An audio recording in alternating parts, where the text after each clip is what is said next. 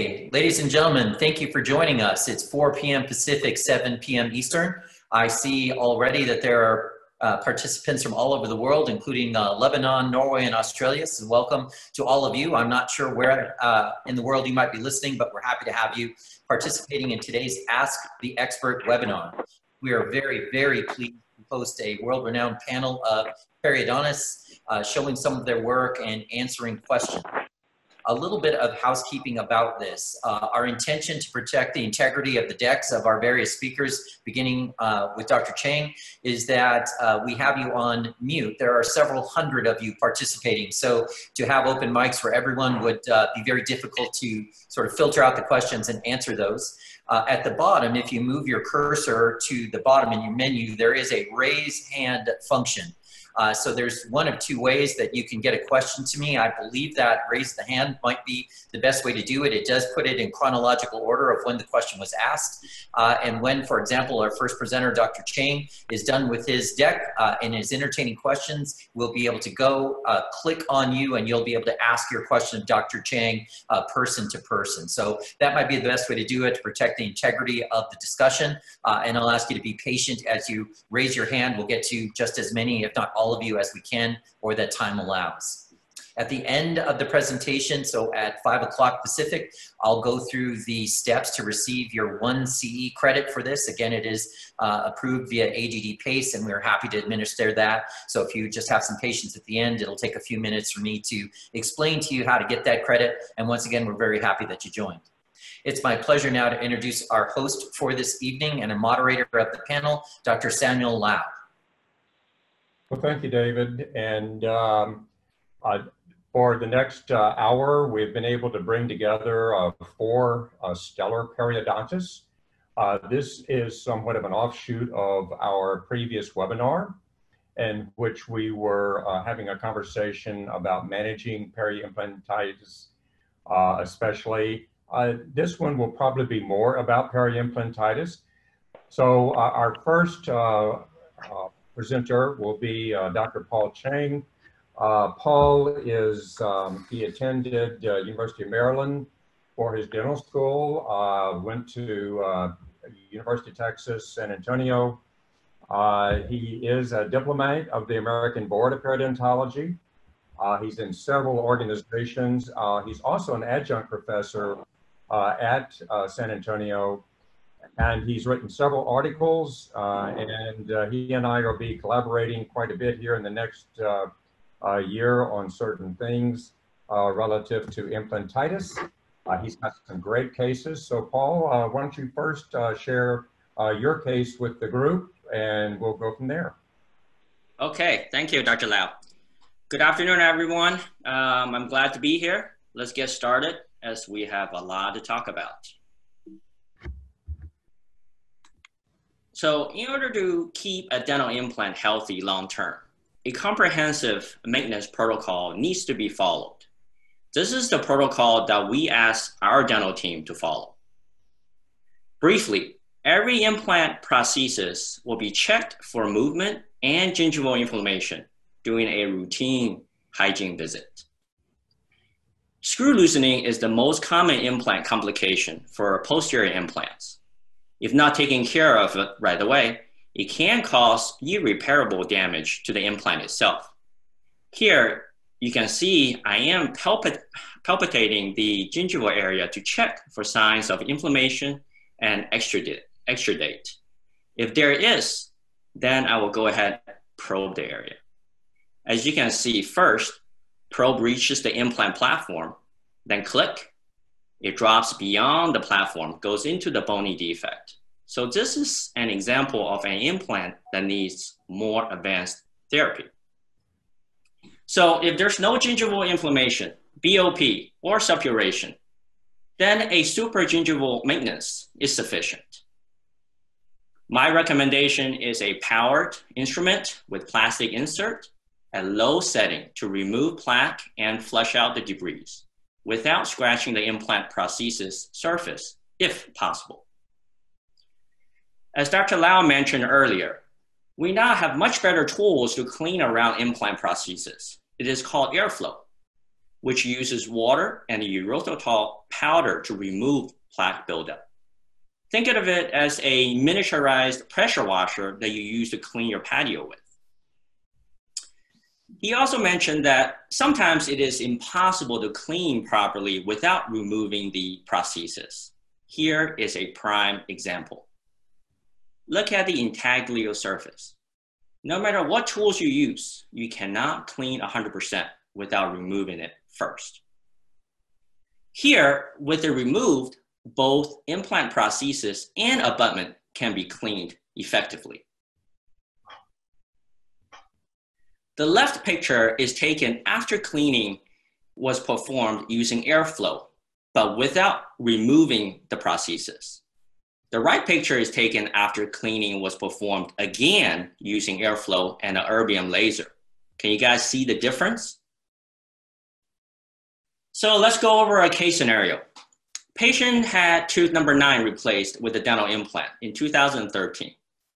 She showed up in 2019.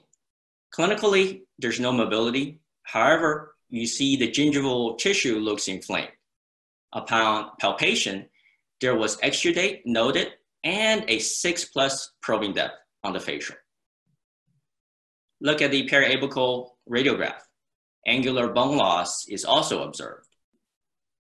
So in this case, a basic supragingival implant maintenance would not be sufficient. So we will follow the flow chart. The next step is to evaluate the soft tissue. As you can see, there is no keratinized tissue. So we have BOP, suppuration, and no keratinized tissue. This case should be referred for surgical implant repair. So step 1, prosthesis is removed. Step 2, flap is reflected to visualize the defect. Not surprisingly, you can see there is a lot of granulation tissue present. Step 3, granulation tissue is removed. Traditionally, we use titanium brushes, Cavitron, and curettes. However, laser, specifically an erbium laser, is the most effective method of removing granulation tissue without damaging the implant itself.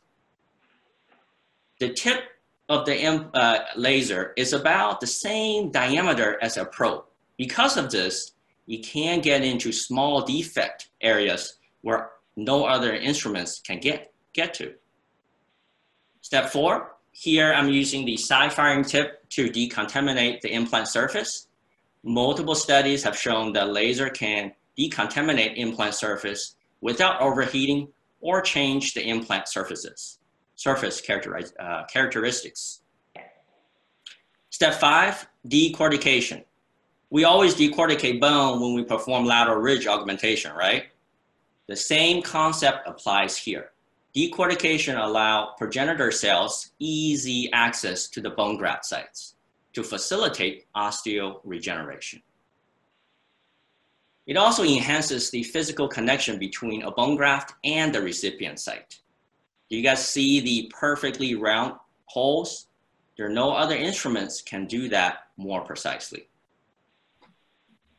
Step 6, biomodification, such as MDGAIN, PDGF, or PRF are applied to promote regeneration. Bone graft is placed. A non-cross-linked membrane is placed. A piece of connective tissue harvested from the palate is placed on top. Lastly, a tension-free flap closure. Here is 1 month post-op healing. Here is 3-month post-op healing. Again, initial. Here is the 3 months post-op. Dental implant is the standard of the care for tooth replacement. As we place more of them and have more of them in long-term function, we need a predictable, comprehensive implant maintenance and treatment protocol. With the introduction of new tools such as airflow, erbium laser, and growth factors such as PRF, MDGAIN, and PDGF, I believe we're almost there.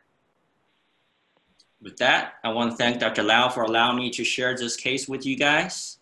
And I guess we're open for questions.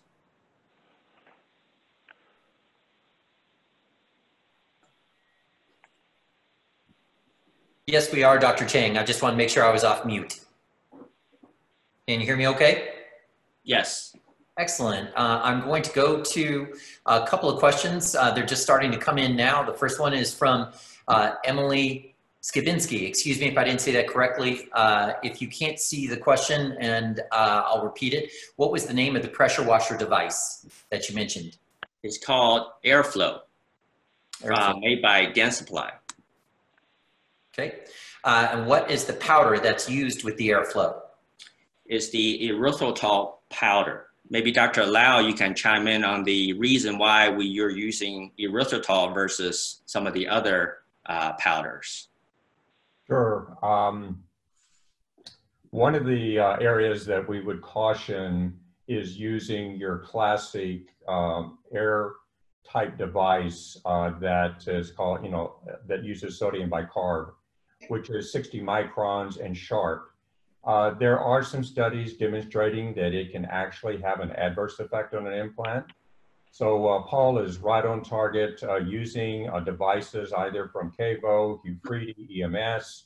But the trick here is the powder, either the erythritol powder that is there or the glycine powders are really becoming a major component with not just surgical, but also maintenance. And you can see what was able to occur with him using the EMS airflow from Hufredi relative to especially under the overditcher. Excellent. Is there or are there any randomized clinical trials on this protocol specifically for the laser, Dr. Chang? Dr. Lau? Yes, there is at least 2 studies that have been done using this particular protocol, and one clinical, one radiographic. But moreover, we have an excellent randomized controlled trial going on right now with Columbia University and with Dr. King. And also we have a histology study just about ready to get published with Dr. Ron Nevins and David Kim as far as looking at histology, especially in the area of also adding biologics and osseous grafting.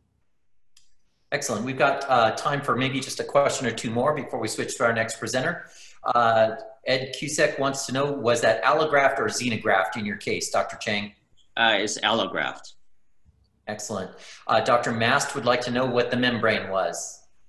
There are different membranes. In this case, I used a BioGuide membrane. I am starting to try out some of the other membranes, such as the BioExclude, which seems to have a better handling. Okay, excellent. I'll ask one more from the Q&A panel, then I think there might be a live question or 2, Dr. Chang, as well. Nathan, my colleague, will handle that, but the last one from the Q&A panel then. At what point would you recommend or consider explantation due to a severe bony defect?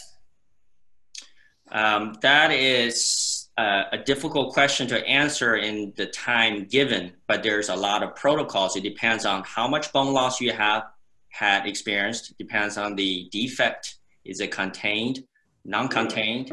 Depends on the soft tissue. So there are a lot of classifications I would recommend you review before deciding that. Thank you, Dr. Chang. Nathan is co-producing, and I'll turn it over to him for potentially a live question. Is that correct, Nathan? Yes, that's correct. We have Dr. Michael Engel. All today. Hello, doctor. Good. My question to you is, how many times with your laser do you go around each implant, and do you irrigate it out with chlorhexidine to make sure you get all the particulates out of there? So I use the side firing tip because we're using a erbium laser. So it will actually, think of it as a powered piezo per se, because it will irrigate the area with distilled water. You know, you're using the laser, the photoacoustic effect of the laser on the water to remove the bacteria or the contaminant on the implant. So it is a slow process, so it takes a while for sure. Okay. Would you not use the RFT tips? You can. The RFT is, Dr. Lau also recommend that as well. I find it'd be easier to use the sci-fi iron because it directs at the right angle. So you can actually clean the top of the thread and also underneath this thread. So there are a lot of different areas that you need to clean. So if I can access directly, sometimes I even use an end-firing tip. So my goal is to remove as much contaminant as I can.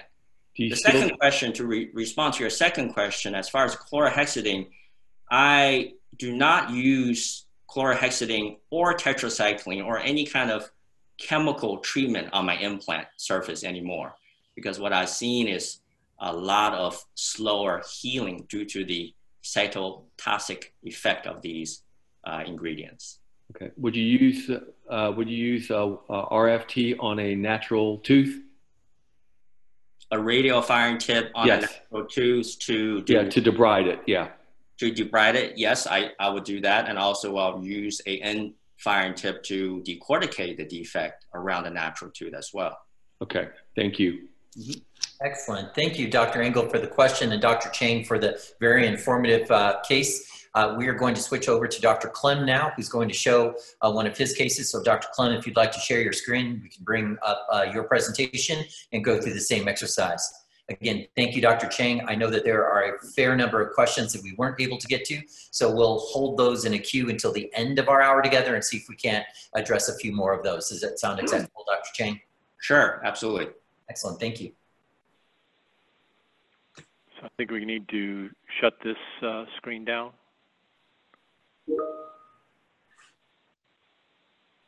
And while we do that, I will just remind you that you do have the opportunity to press the raise your hand button as Dr. Engel did. If you'd like to ask your question verbally, I will try and share the questions both from the Q&A panel as well as time permits, some verbal questions too.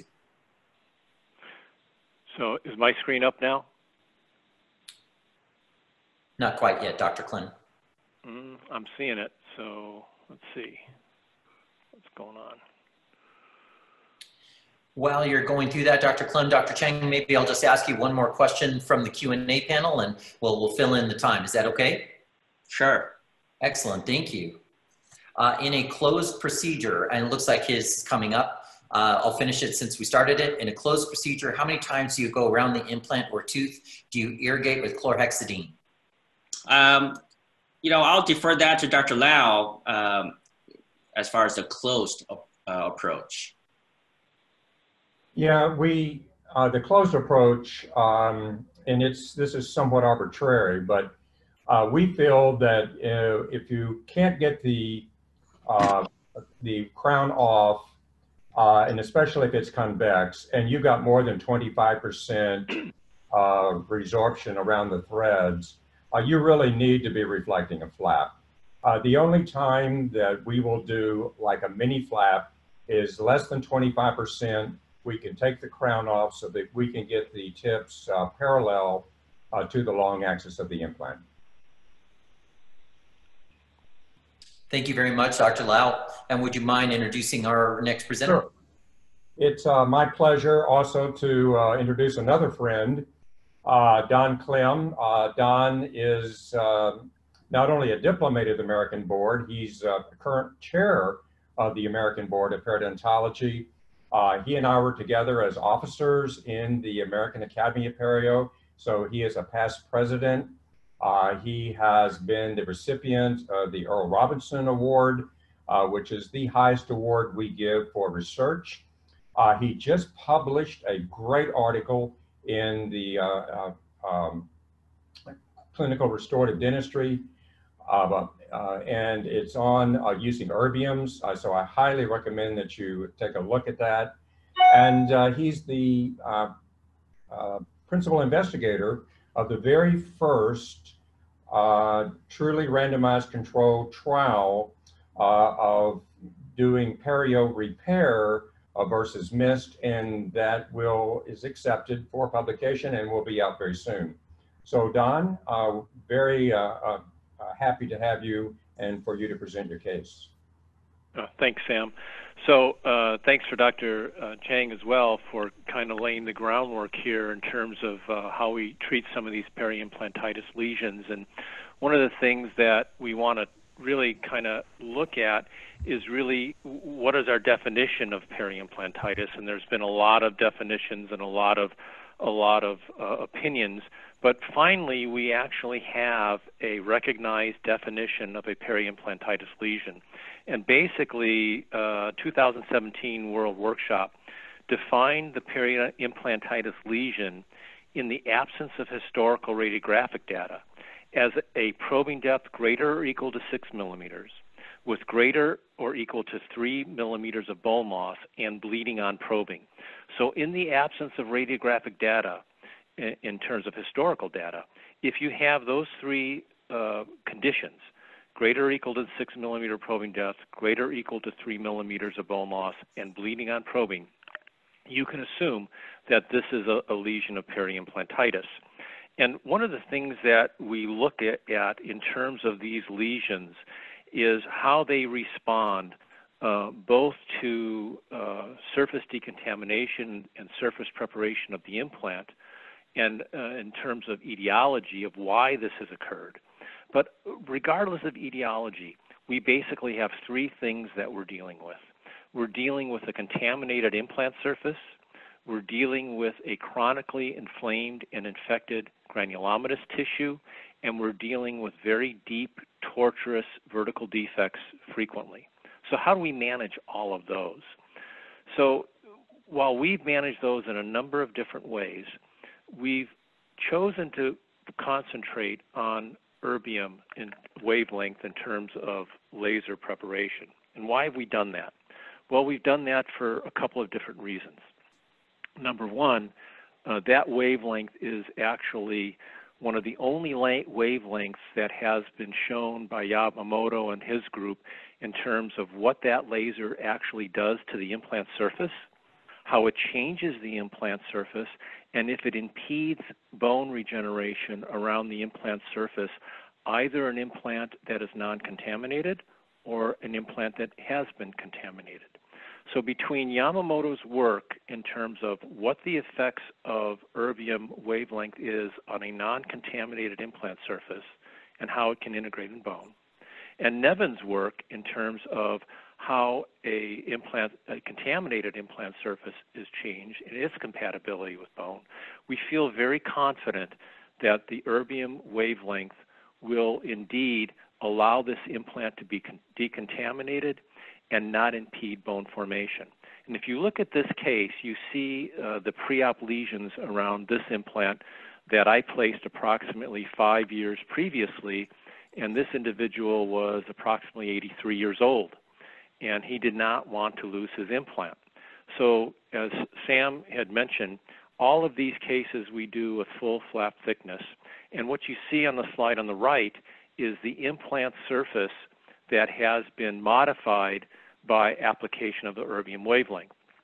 One of the questions I heard with Dr. Chang's presentation was, how many times do you pass the laser around the implant, or how do you know when the implant surface has been treated by laser wavelength?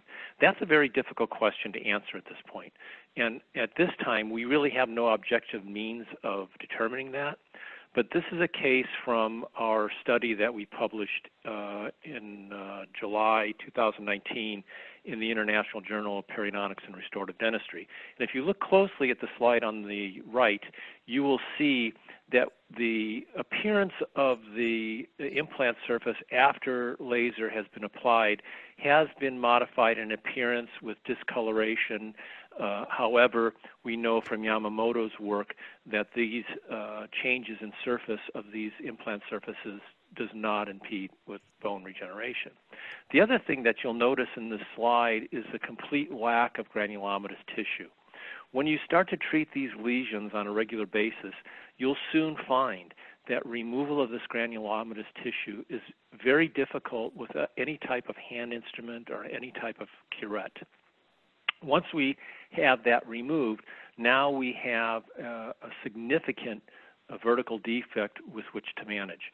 In this case, we've chosen to manage this with application of enamel matrix derivatives and demineralized freeze-dried bone allograft, and we can go into that a little bit maybe in the question and answer portion.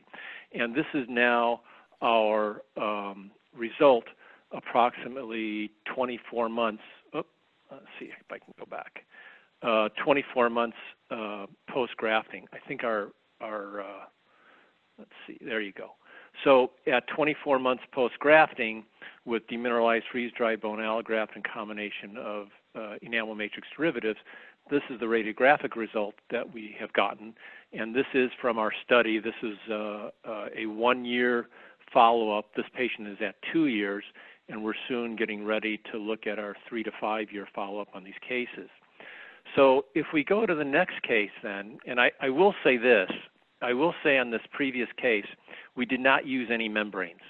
So one of the things that we were trying to accomplish with this controlled case series that we embarked on is we tried to simplify the protocol as much as possible. Some of the protocols that we're seeing are so complex and require so many materials, it's difficult to determine what the essential component of any of those protocols actually is. Now, we haven't been able to determine that from our case series, but we started out to try and minimize the amount of materials that we employ in managing these lesions. So many of the lesions that we followed, and there are 84 of them, 84 consecutive lesions that we followed in this published case series, we tried to minimize the use of membranes, minimize the use of materials. So in the next case, again from this case series, you're going to see that I just broke my own rule. And we have to use some common clinical judgment here. So this individual was referred to us for removal of these 2 implants, grafting and replacing these 2 implants. Well, this lady had these implants in for 12 years, and she wasn't going to give them up willingly. So after speaking with her, we decided to go ahead and treat her in a regenerative approach. Now you see that there's a significant amount of facial loss of bone around these implants. These implants are post-laser treated. You can see some discoloration on the implant itself, removal of the granulation tissue, and now once we graft this, we're going to need to contain the graft somehow. If these lesions are not self-containing like the previous case that you saw, then we did indeed use a membrane. In this case, it was a BioGuide membrane, which only lasts probably 6 to 8 to 10 weeks, or probably actually 6 to 8 weeks probably, only to contain the graft. And this is where we're at now in terms of probing depth, approximately 12 months following treatment. And here she is, November of 2016, with vertical treatments pre-grafting. This is now April 2017, and now this is October of 2019. And as you follow these cases, if the regeneration occurs, it will take at least a year to 2 years before you can see the maximum regeneration that you will get. Many times we'll see 6-month results in some case series, or 6 months results in some case reports.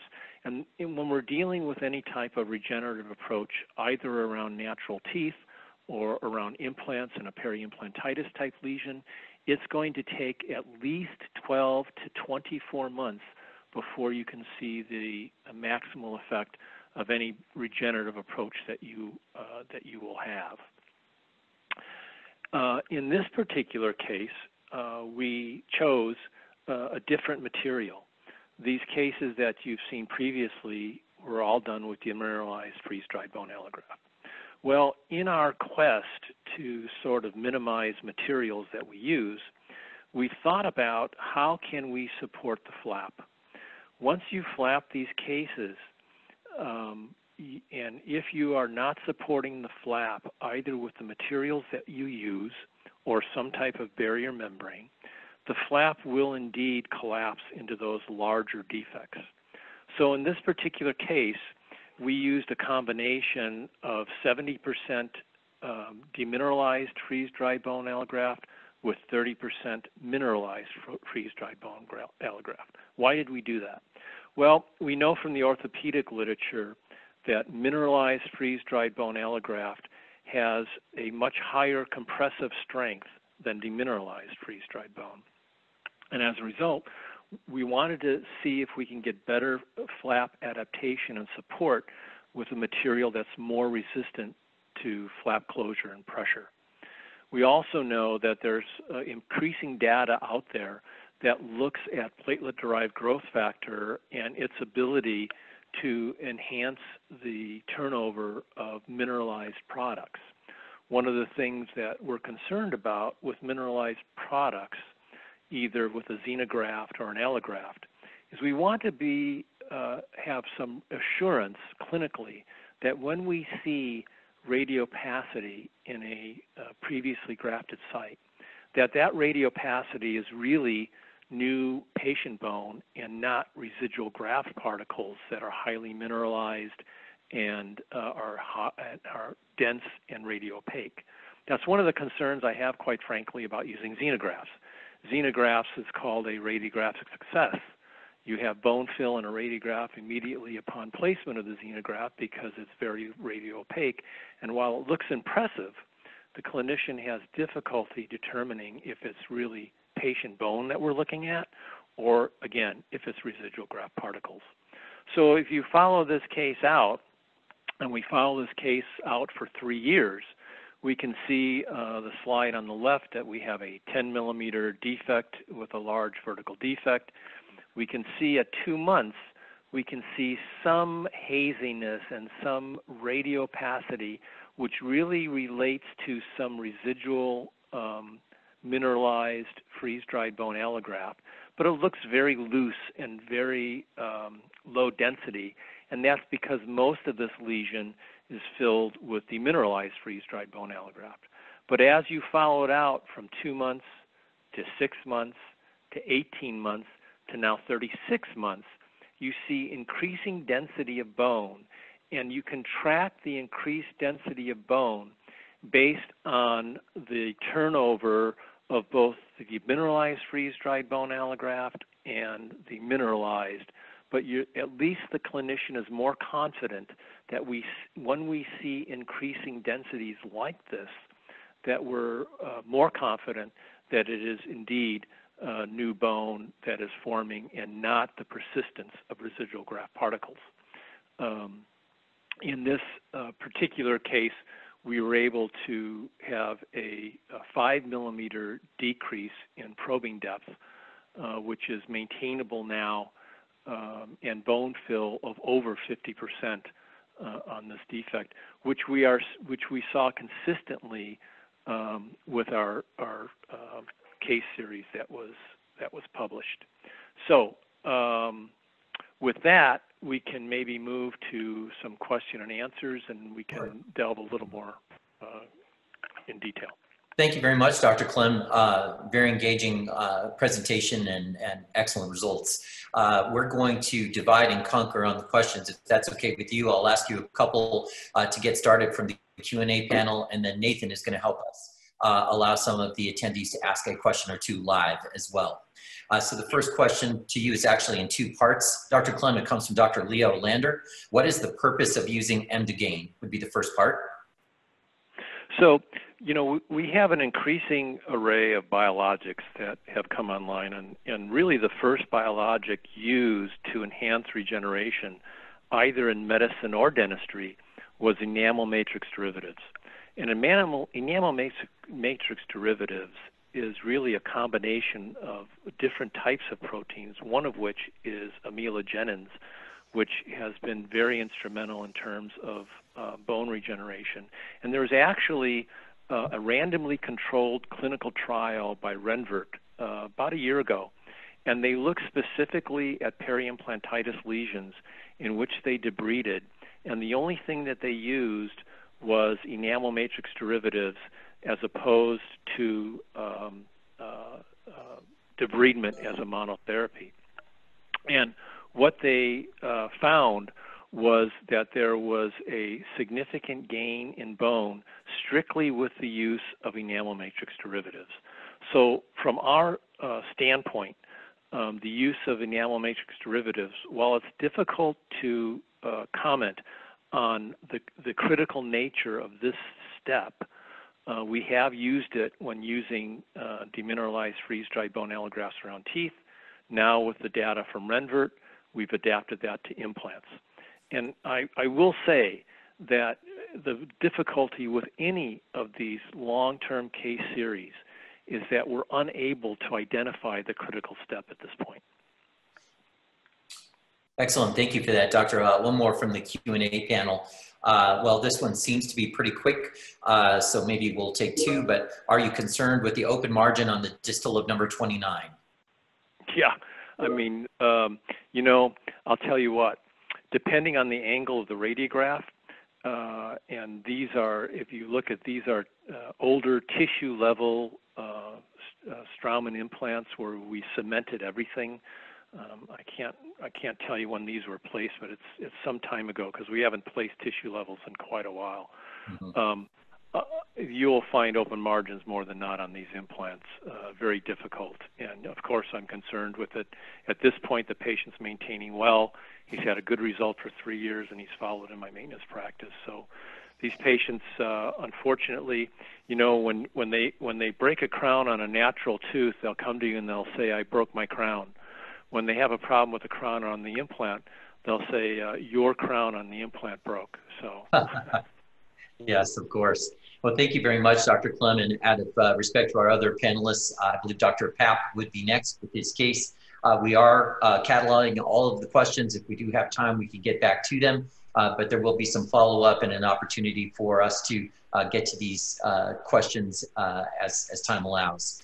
Dr. Papp, if you wouldn't mind sharing your screen and getting ready to go. Perfect. Sam, would you mind doing the introduction for us? Again, another good friend, Jim Papp. Jim got his dental degree at the University of Kentucky, but then got his certificate in perio from University of Michigan, which is just one of the outstanding perio programs in the country. He now practices at Great Lakes Periodontics, laser surgery and dental implants in his hometown of Grand Rapids. He's been using lasers for a good 7 years. He uses several of the erbium chromium OISGG lasers, and he actually has a fellowship in the WCLI. So Jim, we're very happy to have you. Well, thank you, Sam. I appreciate that, and thank you to our panel for all your contributions. And what I'd like to do is go through a classic case presentation in my private practice that's a periimplantitis case. And I know I'll try to keep it in 5 minutes around that time, but I'll move along as quickly as I can there. But this particular patient was referred to our office as it was said on the referral for implant bone loss on number 30. Patient's a 63-year-old female with an unremarkable medical history. And implant 30 was placed by her general dentist approximately 6 years ago. And this case occurred about 3 years ago. The patient's been on a 6-month recall interval with their general dentist. Reports discomfort when pressing on the buccal surface of the implant, number 30, and an occasional bad taste. And she's currently not wearing a bite splint. Radiographic exam, significant, as you can see, significant vertical bone loss on implant number 30, vertical bone loss mesial 31. And the bone defect, you know, because from the surgical access, the defect extends from the mesiolingual of implant 30 circumferentially around the buccal and actually extends. It doesn't look like there's much of a defect there, but once you get in there surgically, it's always much worse than what the x-ray looks like. And this particular defect extended to the distal of the implant. 31, fairly large retention post, otherwise really unremarkable around the remaining dentition. Clinical exam, exudate was noted on pressure with the implant on the buccal. Thin biotype was noted, or we call it phenotype now. Occlusal wear patterns were noted throughout. Probing depths for implant number 30, 10 millimeters along the mesial, 12 plus millimeters, and I say 12 plus because I pretty much stopped at 12. It's deep, and it goes beyond there. The distal was measuring 7 millimeters as well as the mesial of 31. Bleeding on probing is noted throughout. Adequate keratinized tissue. Otherwise, 3 or 4 millimeter probing depths throughout the dentition there. And the good news is the implant is not mobile, so that gives us some hope. And the diagnosis that I came up with is localized stage 3 grade B periodontitis, which back 3 years ago we called it chronic periodontitis. Periimplantitis number 30, bruxism and clinching, potential root fracture on the mesial 31, not quite sure, and I'll take a look at that surgically when I get in there, and a thin biotype or phenotype on the buccal of 31. I give these, this area, implant 30 and the tooth number 31, questionable prognosis. For number 31, I'm not quite sure if there is a fracture, and obviously that's going to change things and the prognosis quite a bit. So at the initial exam, obviously I deem that questionable. Implant 30 I deem questionable simply because oftentimes, at times, these can respond somewhat unpredictably to therapy. And as far as we don't know how diligent they're going to be with their home care and how compliant they're going to be with their maintenance. And so how I approached this case was bite splint therapy first and foremost. I'll put my patients in bite splints that are obviously are bruxers, especially before treatment, in efforts to control any contributing factors that, that I can give us a chance.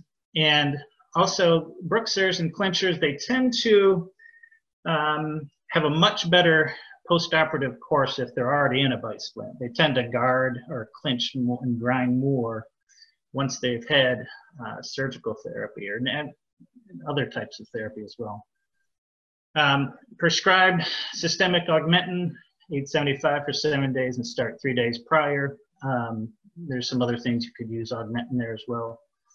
Laser-assisted pocket reduction, 30 and 31 with bone graft, and placement of alloderm regenerative tissue matrix on the buccal of 31, implant 30. And of course, a 3-month alternating recall interval between our office and the general dentist. And step 1, or how I approach this surgically, I always start with the de-epithelialization of the inner and outer pocket lining, I would say. And I do this for a couple of reasons. One is that, you know, I want to try to slow or impede, at least theoretically impede or slow epithelial migration back into our defects to give us a better chance of regeneration along the alveolar bone defects. But it also, you know, this early on in the first step, it gives me the opportunity to evaluate just how the laser is interacting with the tissue. And then I can make adjustments from there on out, and it saves a lot of time as far as my future settings with the utilizing the laser. Next, what I do is what I would call scalloping or a gingivectomy around natural tooth number 31, as well as the implant. Pretty standard scalloping or gingivectomy around 31. Around the implants, have to be a little bit more careful because I want to scallop the tissue to benefit pocket reduction, but I don't want to scallop the tissue too much to where it exposes the implant or minimizes the keratinized tissue. And you can get an idea for where the implant is positioned versus the adjacent teeth and bone levels that I've got quite a bit of playroom here as far as the amount of soft tissue that I was able to remove there, which I was happy about. And there was sufficient amount of keratinized tissue is there as well, and it colored it well. Following the scalloping, I switched the to an MZ5 tip, which is pretty much a linear firing or a unidirectional firing tip, and performed an incision, sulcular incision around implant 30 and 31, and I extended it mesial to include the premolars just to gain access and visibility to the surgical sites that I'm paying attention to. Once I elevated the flap, degranulated the bone defects with surgical instruments. And one nice thing that I like about the I Plus or the Waterlays is that I could really finalize and refine my degranulation utilizing a radial firing tip. These tips are real long, really skinny, and they can get into some areas, in particular at the base of these bony defects. And from the radiograph, this bony defect on the facial extends even deeper than that. And so it's nice to utilize that for finalizing and cleaning things up. Once we degranulate the defect, I would prepare the natural tooth surface with ultrasonics and hand instruments, pretty classic. Plastic and titanium instruments with the implant. Then I would take the laser and complete or finalize my preparations on the implant surface as well as the natural tooth surface. And I did not see or did not note any root fracture in here, which is a nice sign.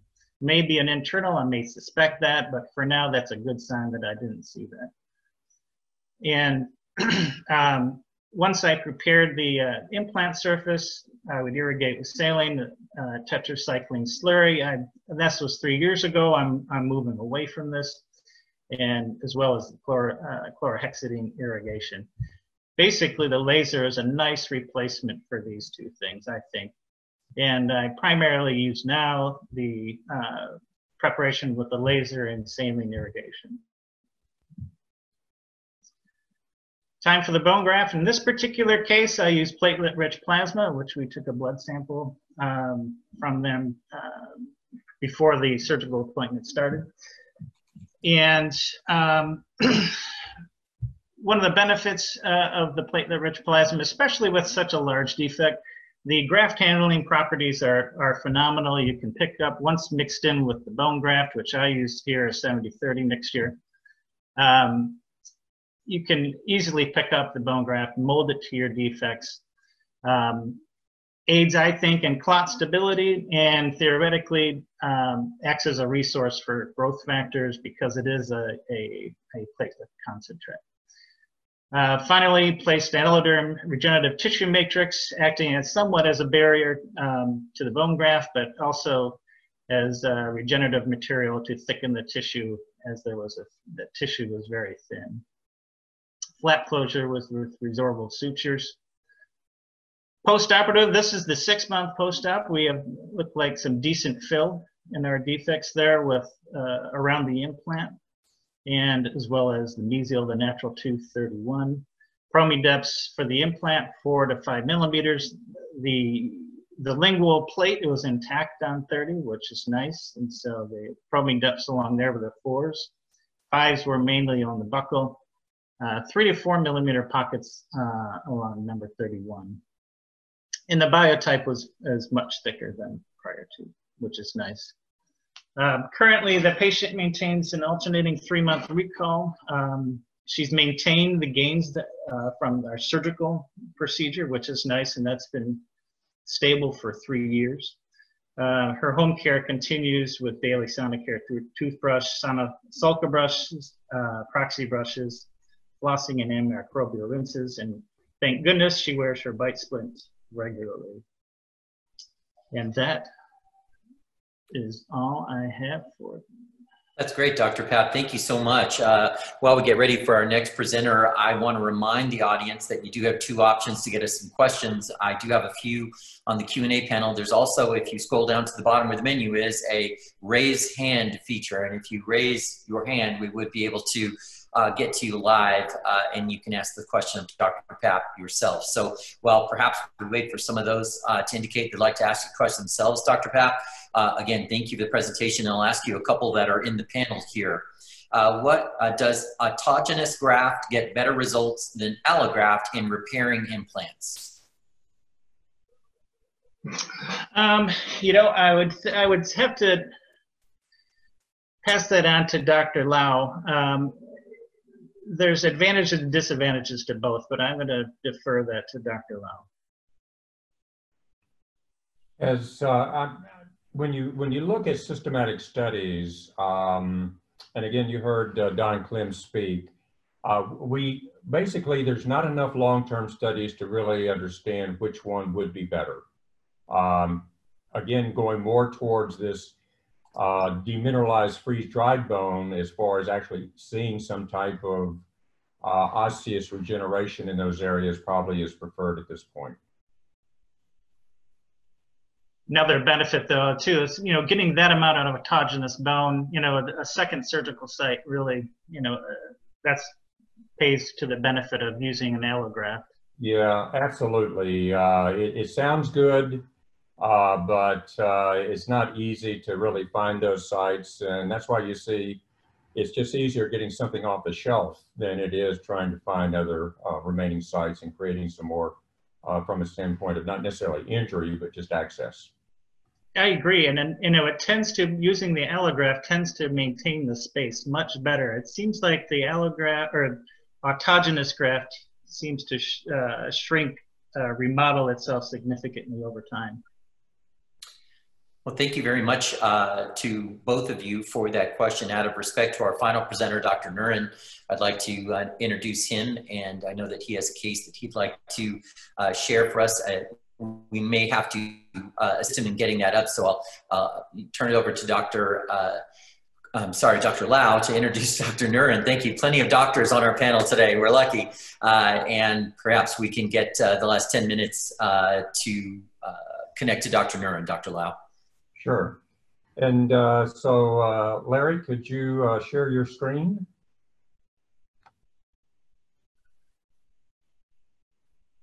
You might be on mute. Let me see. It's on mute. Unmute. There we go. And start by video. Down at the bottom. Yeah. All right. What do I do next?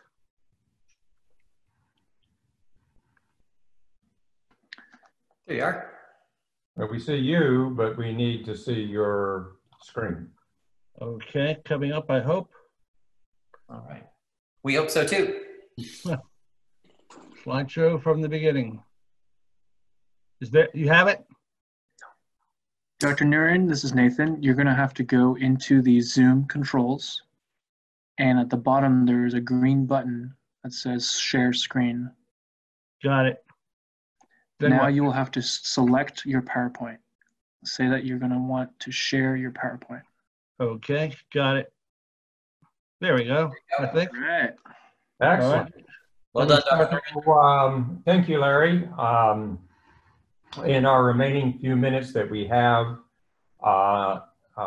Larry is, I would consider to be the professor emeritus of the laser world. He, for the most part, has been in the business a very long time. He's associate professor of periodontics at University of Maryland, private practice in Annapolis for 43 years. Has been at the very beginning as far as charter member of the Academy of Laser Dentistry, and has done considerable work in the whole arena of lasers, not just the erbium lasers, but going back from the very beginning. So Larry, if you could share your case with us and we can have a conversation. Be happy to. Thank you, Sam. Do you hear me all right? Sure. can, thank you. Everybody there? Yes. Okay. Thank you for the privilege of presenting this case. Mrs. B is an 82-year-old healthy female. Diagnosis was peri-implantitis around tooth number 9. She had 7 to 8 millimeter pockets all around the implant, radiographic bone loss, inflammation, bleeding on probing, and no mobility. The procedure we did was the implantitis repair protocol with flap and bone graft. And let's start with basic probing. I know we have some hygienists in the audience and some GPs. You might not be familiar with the plastic probe. I like this around the implant because it does not damage or scratch the implant. Now, when we use the probe around an implant, it's a little bit different technique than around a natural tooth. You can see I'm more parallel here rather than an angle to get past the curvature of the tooth. But you have to be careful whenever you probe not to go through the attachment, either the attachment to the tooth or to the implant. Now, in the technique, in the repair protocol, we use a radio firing tip. Remember, 85% of the energy goes laterally, 15% of the energy comes out of the end. We want to kill all these bugs, not only in the pocket, on the implant, and also on the lining of the pocket. And now we know it penetrates up to and even beyond 0.8 of a millimeter into the sulcular lining. So if I did not lay the flap, I would run this around in the pocket first and try and eliminate all the bacteria and debris in the pocket. However, in this technique, you see we use the RFT tip. The power settings are out of the protocol. 1.5 watts, 30 hertz, H mode, 40% air, 50 to 60% water, with the I+, and it's the implant protocol that we use. Now, here's the case. You can see the inflammation. And I decided to do the flap because my motto is, when in doubt, flap it, which means when I probed in here, it felt a little rough, and you can see exactly why when I did flap it. I used an envelope flap to reveal the granulation tissue and the cement that was retained on the crown. The #1 cause for pockets and bone loss around these crowns is the cement. Now, you have to be careful when you remove the cement, because I'll show you in a little bit. You don't want to damage the implant. So you have to flick off the debris and the cement. Here's the radiograph showing the bone loss. Not terribly deep, and you can see the tooth was still tight, had good implant remaining in bone. Here's the implant, the before, and here's the after. Let's talk about the bone graft that we did. Let's go back one. I used GEM 21S. Also, I did not use a lateral firing tip because this case was done prior to the release of the lateral firing tip. So all this was done with a radio firing tip. I don't use chlorhexidine. I don't use any other chemicals, tetracycline. The literature shows that chlorhexidine and tetracycline can actually delay fibroblast migration. And we need those fibroblasts for the precursors for the osteoblasts and cementoblasts, et cetera. And you can see here on the right, we have good healing, and you can barely tell the difference between a natural tooth and the tooth with the implant. I think it turned out really, really nicely. Now, when we clean around implants, we do not want to use metal implants at all. No way, no how. You can see that it damages the surface over here. And there was even an article, we'll see a little bit, where particles were actually scraped off that implant surface. We don't want to do that. But instead, I like to use plastic or carbon instruments. And then in cleaning, we use the Superfloss, which is very nice. Now, this is out of, this next picture I'm going to show is out of Stu Fromm's Dental Implant Complications textbook. And you can see when you use a metal implant or a metal instrument on an implant, you can actually scrape off the covering or the surface of that implant. The other thing is, too, you do not want to use ultrasonics on an implant, too, because out of a recent article last year, there are actual particles of the implant that are either embedded in the soft tissue or floating around in the tissue space. And you can see here on the right side where the implant is actually damaged with an ultrasonic cleaner. The reference is down here on the bottom for those who want to look it up. It's the last year Journal of Perio. As far as post-op care, I like the Superfloss. I particularly like the gum cleaners, regular brushing and flossing if possible. So that's essentially the case. I'll discuss the further details as questions come up. A couple of things why I do not use the Periodex tetracycline. Again, it's because of the literature shows that it does delay fibroblast migration. And the other thing is why I like to use GEM21S, and I've used this very successfully around failing implants and failing teeth. It's two ingredients. GEM21S is a product called Regranix, which has been used for diabetic wound patients for more than 20 years. And then also tricalcium phosphate, which is essentially plaster of Paris. It's easy to manipulate, it's easier to work with. And as far as barrier membranes, I do not use anything except maybe collar tape, just to hold the particles in place. Collar tape or collar coat will dissolve over a period of time and hold the graft in very nicely. And the material firms up after you place it, so I find it does not collapse into the pocket at all. So thank you very much. I'll take any questions and comments. Yes, Dr. Nurin, thank you very much. Extremely engaging and right on time. Thank you. We do have a couple of questions on the question and answer panel, and I know we've got at least one. It looks like now 2 live questions, so I'll be quick. Retail price aside, Dr. Nurin, do you or anyone on the panel have experience using Infuse in these types of cases? In case types, sorry. Not at all. Dr. Lau, anything to add there? Well, I have not, but I was waiting for Dr. Chang or Dr. Pat or Dr. Clem Infuse. I have used it before, excuse me. There's the postoperative swelling is one issue, and then the other issue is the cost. And you said the cost, if we set aside the cost, my biggest worry is the postoperative swelling.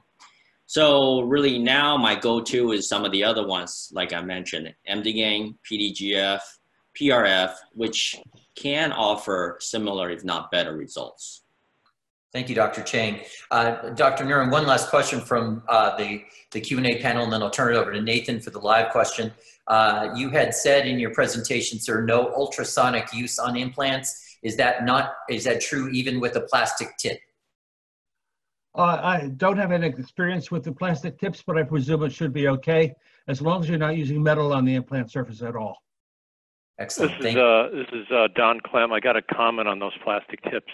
You know, we stopped using the plastic tips a significant time ago, because what we found was, especially if they're used in a closed approach, if you're not careful, those plastic tips will get eaten up pretty quickly by threads or rough surfaces on implants. And I've actually seen some cases where hygienists have attempted to maintain implants subgingivally with these plastic tips, and I've seen plastic debris on the implant itself. So we're very, very cautious, and those plastic tips are only used on abutments or supragingival. Thank you very much, Dr. Clem. I believe we have a couple of live questions. The first one from Dr. Teresa C, if I'm saying that correctly, TSC. Dr. Teresa, are you on the phone?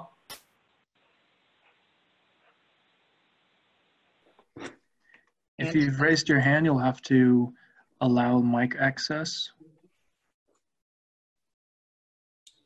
I believe we have Dr. Mary Newport, actually. I'm actually a hygienist. Can you hear me okay? We can.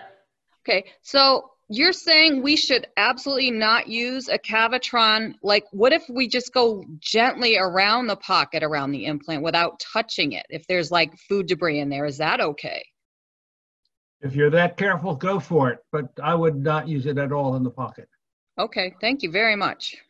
So with the implant tip, if you're using the implant tip, which has the plastic insert, I always have my hygienist use it just like what everybody else says, supragingivally. You're cleaning around the implant, such as a hybrid. You're cleaning around the prosthesis. You really don't want touch the implant surface itself. But if you can see the implant exposed, then it probably requires a little bit more just a regular maintenance. So can I add one point, please? Hi, this is Larry Nern. Can I add a point? Yes, please. There's a study done by Jazem Burke in Turkey where she took a contaminated implant, cleaned it with the erbium YAG laser, and it was so clean with the laser energy itself, you could not tell the difference under an EM scope between the original non-touched, non-used implant and the one that was contaminated. So the erbium YAG is all you need if you can get the energy to where you want it to go. You know, this is Don Clem now. From a hygienist perspective, probably the instrumentation that holds the best promise for you in a general maintenance type regime. You're seeing probably a patient every hour. You got 8 patients going, and particularly if you're in a periodontist office where there's a lot of implants that you're maintaining, I think the instrumentation in a closed approach subgingivally that holds the most promise is the PerioFlow. And you've heard that by multiple folks. I really enjoyed the video that Paul had. Things are going towards air delivery systems, and especially using the appropriate powders in them with these very low micron, 15 to 20 microns. We're seeing this over and over and over again, especially for dental hygienists relative to maintaining implants. And if I may, can I share my screen so you guys can see that before and after slide, just so people can have a better visual? I believe you can now, Dr. Chang. And then we'll have time for one more question. We are actually over, and thank you for your patience. It's been a very good dialogue. And while we finish with your example, Dr. Chang, we'll ask one final question from Rachel D'Angelo Keller. We'll get right to that as soon as you show us. Can you guys see? Let me see here. Share screen. Sure. Now look at the. I want you to look at the picture on the left and look at the picture on the right. I don't know if I can zoom in a little bit for you guys, but there are a lot of scratches, and these were all done with a Cavitron with a perio maintenance, the perio tip, the implant tip. Wow. So that's why we're talking about using the airflow or the PerioFlow, which can help eliminate the scratches. Can you see the scratches on the right side? This is what we call a multi-unit abutment. There are a lot of scratches that were formed from previous multiple cleanings. So these are the things we want to avoid. And without airflow, without touchless air delivery system, I don't know what else we can do to prevent scratches on these implant surfaces or multi-unit surfaces, because the implant, remember, is actually below the gum. Thank you, Dr. Chang. Time for one final question from Rachel D'Angelo Keller. Forgive me if I don't know if you're a doctor or hygienist, so I'll introduce you as Rachel, but please go ahead and ask away. Yes, thank you. It's Rachel. I'm a hygienist. Okay. My question is, I was told to use titanium instruments. Now you guys are talking more plastic. What are your thoughts about the titanium instruments? So this is Don Clem, and yeah. I would tell you, first of all, we use metal probes on everything. And there's been nothing in the literature that indicates that metal probes is inappropriate for implants. I will also tell you that we sometimes use titanium curettes, but you know, you have to think about what are you really trying to accomplish with a curette around an implant. Not much. You know, your tactile sense is impeded. You don't know if you're feeling the roughened surface, or if you're feeling a thread, or if you're feeling a chunk of calculus as opposed to a tooth surface. One of the things that I've experienced, similar to Dr. Chang, even with titanium instrumentation, when I've gone into an implant vertical defect surgically, and I know that the referring hygienist has been using a titanium curette, you will still get scratches on that implant. It's not scratch proof even if you use titanium. Now there's some data that indicates that if you use stainless steel, you know, the stainless steel is harder than the titanium. You have cross-contamination between metals, which may not be good. So really, in terms of hand instrumentation, at least in our practice, we've really limited it to plastic and carbon fiber curettes and standard periodontal probes. Perfect. I also have one more quick question. What are your thoughts about water picks? You know, I used to not be. I'll go first. I'm sorry, I don't want to hog this. It's Don Clem again. I've always been told by oral surgeons not to use them on implants, but periodontists are for them. Previously, I've not been a fan of water picks, but I have to tell you, especially with full arch restorations and complex prostheses, that sometimes the contours are extremely difficult.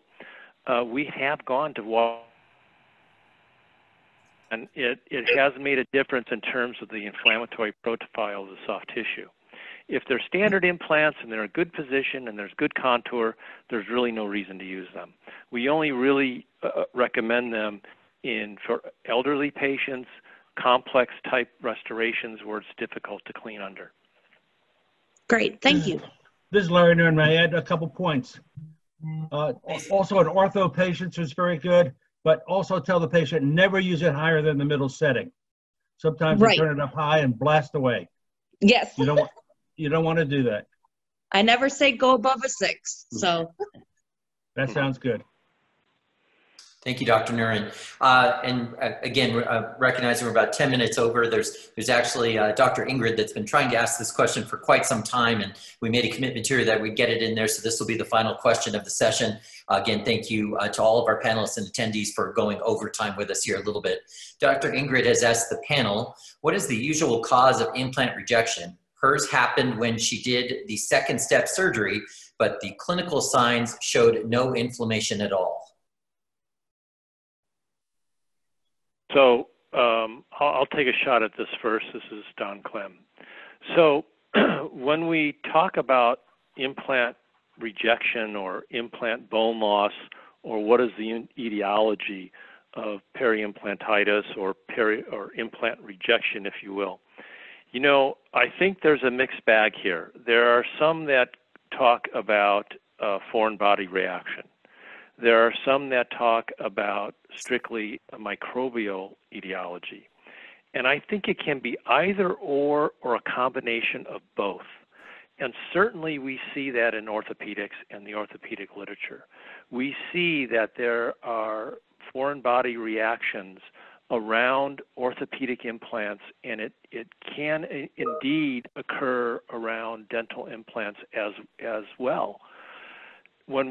Sometimes I have difficulty determining or understanding in my own mind when I look at certain cases, which came first, the bugs or the bone loss. And we ought not immediately assume that in order to get bone loss, you must have bacteria around implants. That may not be the case in every case. There may be some foreign body reaction that occurs that after bone loss begins, the bacterial shift begins. So we certainly see that around orthopedic implants. It's not without reason that we would see that around dental implants. Paul, can I add a point? This is Larry Nguyen. Please. I questioned way back when what caused the failure of the natural tooth, other than trauma, is, let's say it was due to poor home care. So if the patient doesn't really get religion as far as their home care, what's to say that they're not going to do any better with an implant because they paid several $1,000s for it? So you've got to watch the home care and the residual bacteria in the mouth. It's been shown that the bacteria can reside in the mouth and then contaminate a new implant. And it's worse the second time around for implants. They have a higher failure rate than the first time around. I will also, just to pick up on that comment, is that we also know that implants will have a higher failure rate when placed in active periodontitis cases. So clearly in treatment planning, it's not just about replacing the missing tooth. It's about controlling periodontitis first before implants are placed. And unfortunately, I'm seeing more cases that are coming in with periimplantitis with active periodontitis lesions around that implant, which is signaling to me that the periodontitis was never really addressed properly before the implant was placed. And that's unfortunate because it's a major risk factor. I agree 100%. Excellent. Well, with that being said, and being mindful of the time, Dr. Lau, would you like to wrap up the panel piece of this, and I'll give some instructions after you're done to the audience about CE, et cetera. Sure. You four have definitely exceeded my expectations. I hope that the participants can appreciate these 4 point of views. There was a significant amount that was quite consistent in managing implantitis. Naturally, there's some things that we don't totally understand, but one thing that we do know as a fact, and that is implantitis is out there.